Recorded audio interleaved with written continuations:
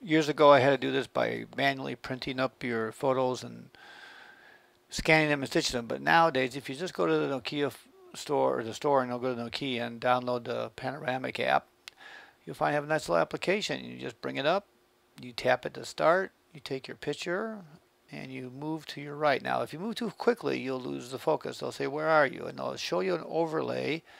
You see how I'm lining up the car tires, so you get to the spot where you're at again and move. Now, sometimes you have to play a little bit with this, and I was being a little bit too eager, but if you just go over and take your time a little bit and slide over and get that circle inside the circle, you're lining up your pictures for your panoramic picture.